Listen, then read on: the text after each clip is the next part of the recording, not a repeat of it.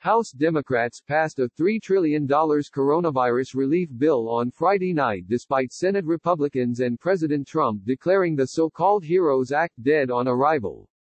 Republican House Minority Leader Kevin McCarthy of California complained that the 1,800-page bill was the largest bill in the history of Congress, and that it was unfurled this week without a committee hearing.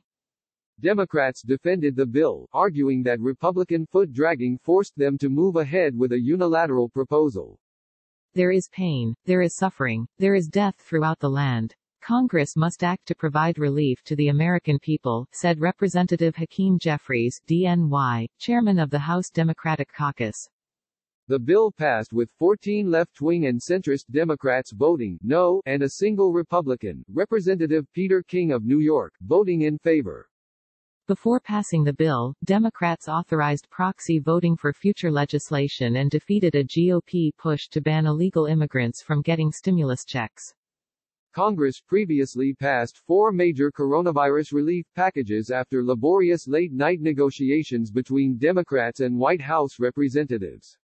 After passing the 4th major package last month, Republicans had said they wanted to pause for reflection and criticized proposed state bailouts. The new relief bill includes almost $1 trillion in funding for state and local governments, which Republicans including Trump are wary of granting. It would authorize another round of stimulus checks up to $1,200, create a $200 billion HEROES Fund, giving hazard pay to medical workers, allocate $175 billion to rent and mortgage aid and spend $75 billion on virus testing and contact tracing. The bill also would extend the $600 per week federal boost in unemployment insurance payments through January 2021. The boost currently runs through July. Additional items include a boost in food stamps payments expected to cost $10 billion, a $25 billion bailout for the Postal Service, $3.6 billion for state elections offices and $5.5 billion for expanding high-speed internet to libraries and homes. The bill also proposes new funds for the census and health insurance programs. The bill would give relief to wealthy residents of high-tax states like New York by waiving the $10,000 cap on the federal, state and local tax SALT deduction for 2020 and 2021. Republican-opposed provisions they said steer funds toward abortions and away from deporting illegal immigrants. In a reflection of the wide-ranging priorities included in the package, the bill would authorize banks to work with state legal cannabis businesses.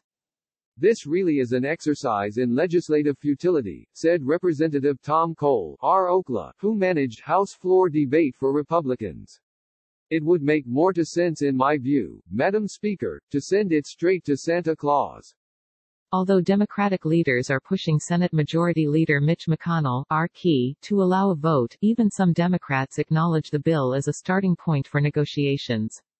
Every one of the coronavirus bills has started out with a proposal that then has been negotiated to reach bipartisan support, Senator Richard Blumenthal, D-Con, told the Post. McConnell on Friday vowed the House bill was going nowhere.